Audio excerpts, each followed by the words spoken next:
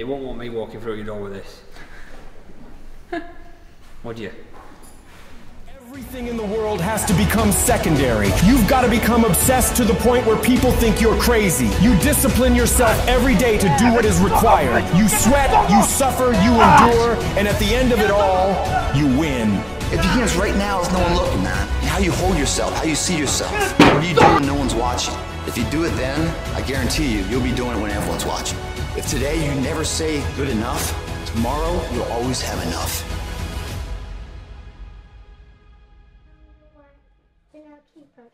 Keeper? Yeah, I've just worked him, so we're going to have to give him some rest.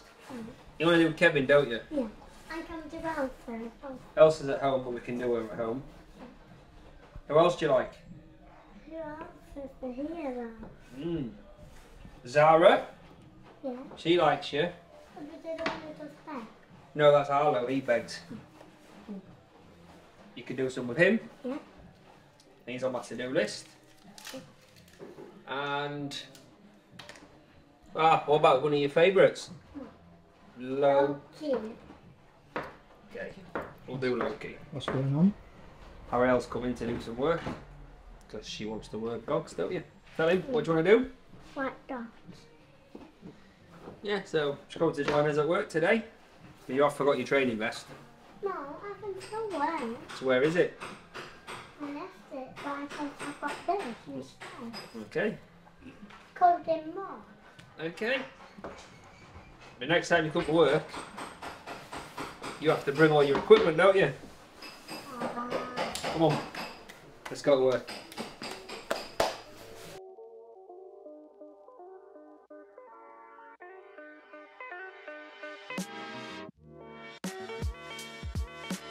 Say his name, and then you give him a reward. So you say Kevin, and then you give him a reward. And that way, he's interested in what you have. So Kevin, good boy. Well done. Yep, really good. Now come towards me. That's really, really good. Brilliant. Now stop. And give him the reward. Say, good boy. Well done, Kevin. That's really good. You did good there. And he's quite a high energy dog, so you're doing really good. Okay, so sit. And give him a treat. Do you want another one? Go a bit more close with him.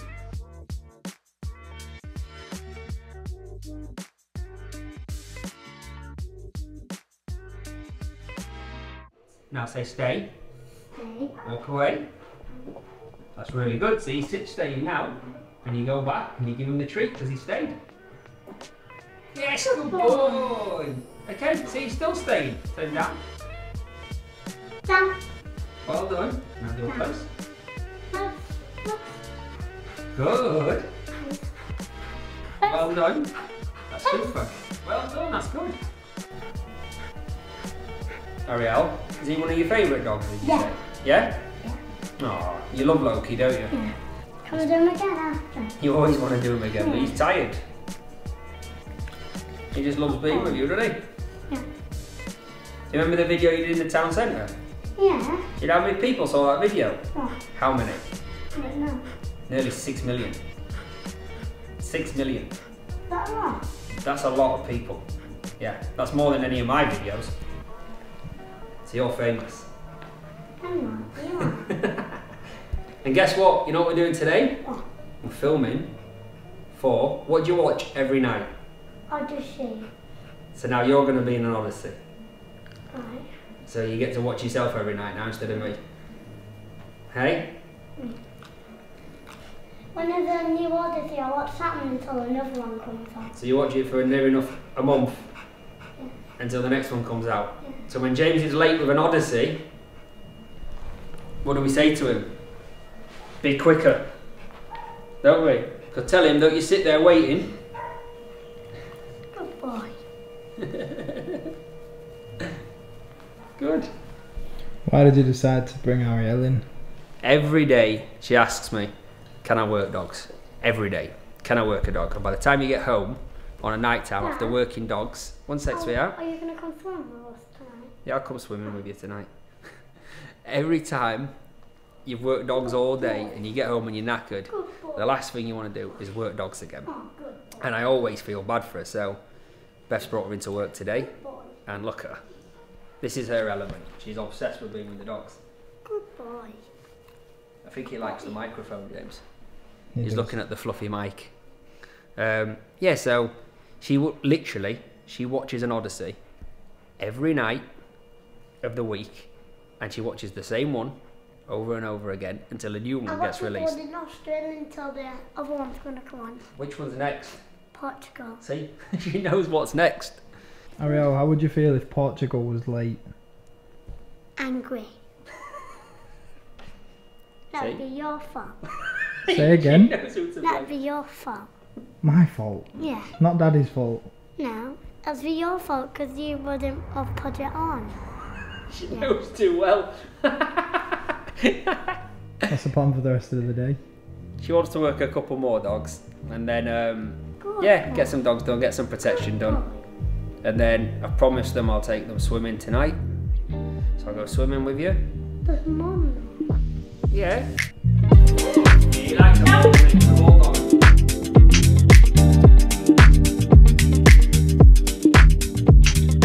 Yeah. Okay. Down. Oh, well done. Who's having a tickle as well? Give him some more trees. Good.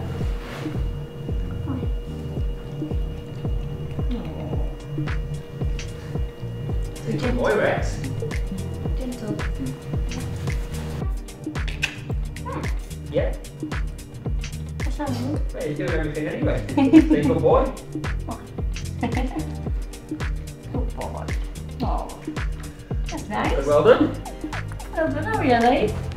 Well done, Rexy. Looking at my face. Dad. Oh, the dog. Look. Oh, you're a good boy.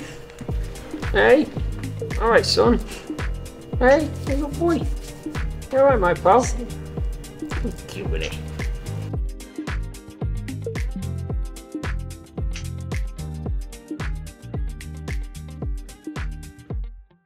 So Arielle and dogs. Arielle's always had a thing for dogs. Look, she was practically born at the kennels. And back then when she was born, we didn't have many people working at the kennels. If anyone, I think there was about 2 of us altogether. So Beth was straight back to the work. After a week, I think, of having Arielle, she was already out with the pram every day of the week walking dogs. And she'd just been used to them. Ever since, dogs have always licked her in the pram, and the second she could start crawling, she'd always crawl towards dogs. And you could pretty much see that she loved animals. Even now when she comes home from school, she walks past me and straight to the dogs. And that's what she's like. And she asks me, she wants to do work. She comes in, she says, Dad, I want to work dogs. Can we work dogs? So it's not something I've pushed. You know, they can do whatever they want. But she actively loves working with the dogs. So when she asks for it, I say, yeah, we can do it. And on a weekend, she looks forward to doing obedience and training, and she has favourites. And yeah, she loves dogs, and I think she always will. And I strongly believe that she'll probably do something with animals later on in life. What's the importance of today? Socialisation, desensitisation to noise, to towns, to random things, to public, to everything. It's a massive part of a day-to-day life of a dog. So it's not really about obedience or fancy training, it's more just about socialisation and getting them good in public. If a dog can't behave in public normally, then it's going to be a difficult process for it. It has to be good in public. So these days are very important, and we need to do a lot more of them. Very important days. Let's go.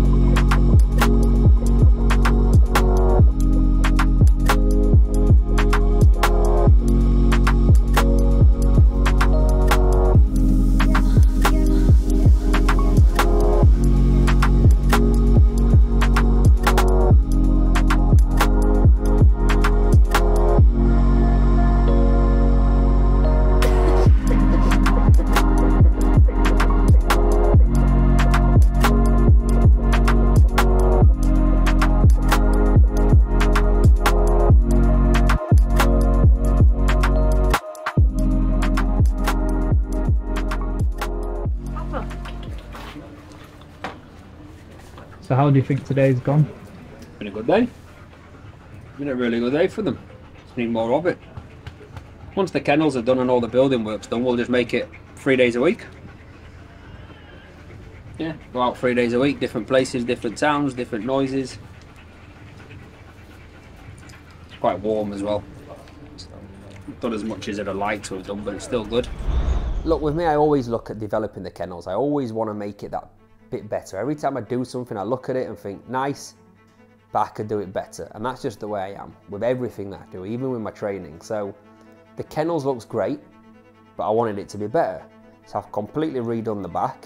All the runs that we had there, all the metal runs, are now been fully refurbed. It's still happening now. It's been a headache, but we've redeveloped all the back. So there's nice rendered and resin walls. There's brick pillars. They're all resin floors. They're roofed. We're putting heating in them. And it's a much nicer area out back now. Dogs don't live out back. It's just runs. It's exercise runs and cleaning runs. But it's a big part of the kennels, so yeah, there's a lot of work been going on out back there. No doubt I'll find something else to do once this is complete, but been progressing out back as usual. And hopefully in the next couple of weeks it's done, and it'll look really, really nice. We're ready. So we're at the new site today. We're going to be doing some protection, some development with some dogs, covert with some of the young dogs. First time covert's always tricky for them, but they get used to it, and yeah, it's about development. Dog number 1, hey up!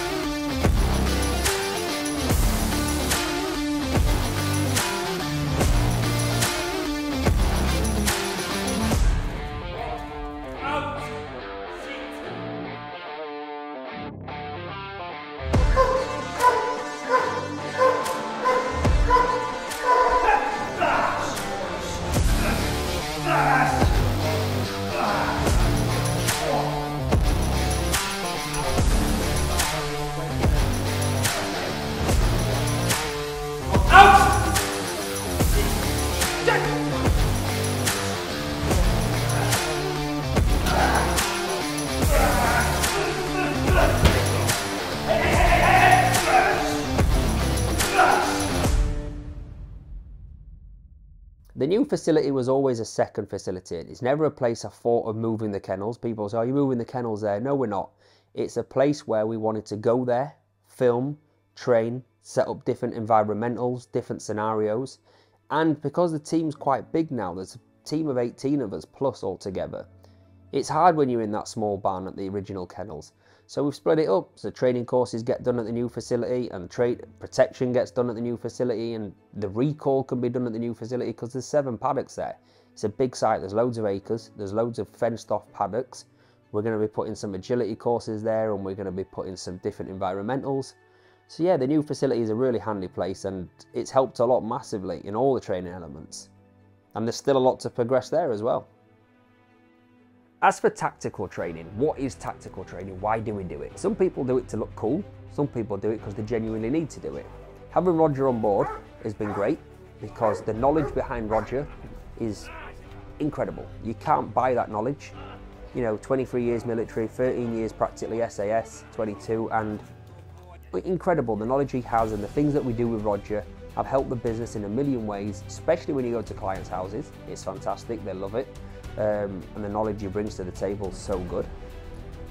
But the requests we get, we do tactical stuff because people ask for it. When the dogs go to America, a lot of people have weapons, a lot of people have guns, a lot of people want to put the dogs through that type of stuff. So yeah, we're going to be doing more of it. 1, I really enjoy it, the team really enjoy it. 2, Roger's great at helping us guide us through it and other things. But also, one of the big things to it is absolute conditioning for the dogs. The dogs need to go through that type of training anyway. Not all, some don't ever need to go through that type of training, but the ones that do, it's amazing. The dogs have to overcome all them things: smoke, grenade, gunfire, different places, searching buildings, tactical stuff, going in and out of different obstacles, up and down stairs, up and down ladders, up and down different windows and buildings and in and out of cars and all that stuff. I'm not saying every dog needs to do that, of course they don't. But the dogs that are going to the US and certain places in the Middle East and other places, they need to do that. So yeah, we are going to be doing a lot of tactical training, but it is for a purpose. It isn't for the crack like some people do just to get a cool Instagram reel. People are genuinely requesting this, so the dogs have to go through it. And like anything, certain dogs, we go there and they're not made for it. You look at it and you go, this dog's just not cut out for this level of work. And that's completely fine. He just gets placed in the right environment. But the dogs that people ask for have to go through it. So there will be a lot of cool tactical stuff getting done. There'll be a lot of weapons involved in different places and environments and smoke and crazy stuff, but it's all for a good reason. And for the dogs and for the clients. That's nice. So, this is what it all boils down to. Training at home. So everything that you do is for a picture when it comes to a home invasion or robbery or scenario. So you build the foundations up, you do the bite work, you do the development, and the whole point is you start testing it at home, and that's where it becomes real. So some of the situations we're putting in place today is getting the dog to bite in concealed sleeves. That's one of the most important things. Yes, you can do suits and sleeves at home, but ideally there needs to be someone in a completely concealed sleeve, and that's what the dog should be aiming for. The person, not the equipment. So I've got a young dog, Jerry. He's only 13 months old now. Not done. He's not, by no means is he trained, but this is the development. This is the start of it. So the bite work's solid. Everything's great. Obedience is great. Socialization's great. Kids, all that stuff. Now starting getting him used to biting people, activating on a person without the equipment, putting him through his paces a bit, starting to understand pressure. So sometimes it looks a little bit barbaric. People will go, oh wow, you're putting so much pressure on the dog. You're not. You're teaching the dog and you're developing the dog and becoming a stronger dog and taking pressure, because the likelihood is if it ever gets into a situation where it has to protect, no one's going to stand there and go, good boy, this is very nice, and start stroking him. They're going to give the dog some stick. So they do take a bit of pressure during these exercises, but nothing that's harmful or dangerous. It's just enough to condition the dog to learning and understanding that it's okay. So Jerry, we'll start with Jerry, a young dog. It's not a proper scenario, it's a training exercise. So it's different. Sometimes you train an exercise so then you can plan it later on in life. So it's a complete training exercise, as I said, but then you'll do a scenario of a dog that's done, meaning there is no build up to it. It's simply a surprise attack. It's a surprise element. The dog's not expecting it. And that's a test. Very different to a training exercise. So what we're doing with Jerry now is an exercise. After that, it'll be a scenario with Aria. And then same thing with Blitz, just a scenario with Blitz. And simply walking into your garden, we've got quite a bit of land here. It's a very common thing that happens. People think it's just a field, but what happens is, usually my partner walks down on a night time on her own to sort the animals out. There is a possibility that someone is in a part of the land waiting for them, and the dog will have to react to that. So that is what we're staging tonight. We've done loads of house robberies and stage robberies here, but tonight mainly walking into a paddock, it's dark, someone's waiting for her, planning on robbing a watch or a ring or something like that, and she'll activate the dog on them. So it's a build-up, and that's what we're practicing tonight. And over the next couple of weeks we'll be doing different scenarios at the house, inside, outside, in the alpaca field, getting out the vehicle, going into the carport, all different things. And then you know you've proofed the dog in the environment which it needs to work in. That's the main thing, proofing each dog for each environment to keep the family safe.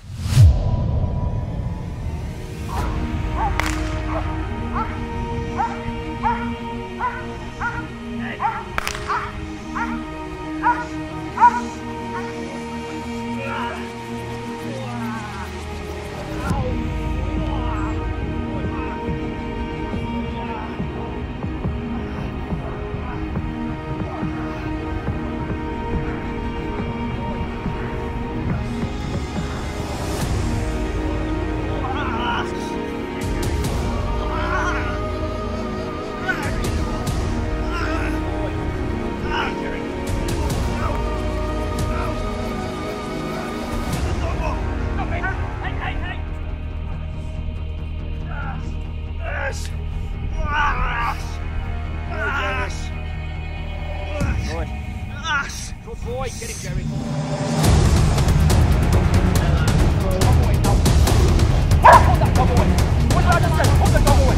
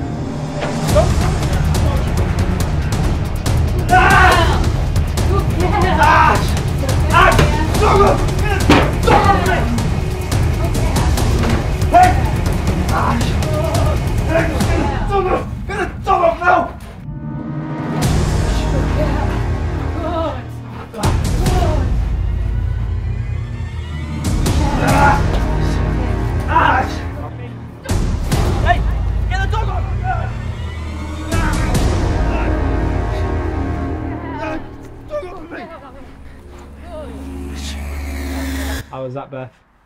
Yes, she's done very well. I'm very proud of her, aren't I? Yes, I am. Good girl. It's an important part of the training is staging, you know, these possible scenarios, and everyone has the fears. I have fears, and what we've done tonight was genuinely part of my routine and things, you know, that I'm not comfortable with. So it's an important part of the training to proof, you know, these possible scenarios and get yourself more comfortable as well with handling the dog, so you know what to do in these situations as well as the dog as well. So this Odyssey is different to the other Odysseys. Of course, we've been doing a lot of travelling all over the world and stuff. A lot of things you can't film. Sadly, certain clients don't want filming, completely understand it, and I get it, and I never ask. You know, if it's okay, it's okay, and if it's not okay, it's completely okay. And some of the people that we visit is incredible. Like, literally, you sit there and you go, no way was I just sat with that person. And you literally go home and you think, really? Have I just been sat with these people? Have I just met that type of person? And it was like amazing. And it's a shame because the reason for Odyssey was a documentary on the lifestyle, a life of what we do, places that we go, people that we meet, and it's a diary. I never did it for promotional reasons. I never did it to push it. I don't promote it. I literally do it because I enjoy it, and my kids watch it every night. And I'm not kidding. They choose to watch it and they really enjoy it. And it shows them where I am when I'm away. And I'm away a lot, and they always ask where I am. So when I tell them I'm out recording for Odyssey, they get excited. What's next? So this one's more about the UK, about what we've been doing, what we've been progressing here. There is a lot to come. But it's been 2 years now we've been doing it, and I wouldn't say it's coming to an end, because I don't want to end it, but it's been hard, because there's a lot of editing and a lot of things to do, and I watch them and I check everything and I make sure we're okay, and I make sure that we comply with all what the customers ask for. Moving on to the next year, we're going to end Odyssey with a bang. We're really going to end it with a big bang this year. It was a massive visit to do in Australia and America and other places. America especially, there's a huge round trip to do there, which we'll do and we'll complete and we'll document it. Then we've got some other really cool places I'm not going to mention just yet, but we will be doing them before the end of the year. And next year, I'm going to be doing a mini doc. It's basically 10 minutes a month of where we are, what we're doing, all compressed into 10 minutes. I will bring Odyssey back after that year, but I'm really focusing on filming for the app. And there's a lot of filming to do, as well as training the dogs and progressing dogs, which I genuinely love. So that's what I'll be doing. You walk different. All of a sudden, this isn't the same damn human being. You can change you. You'd be surprised what a little winning would do. You'd be surprised how good you'd be if you just decide to win. Be #1 in your office, #1 in your region. And when you start stacking them up, your life can change.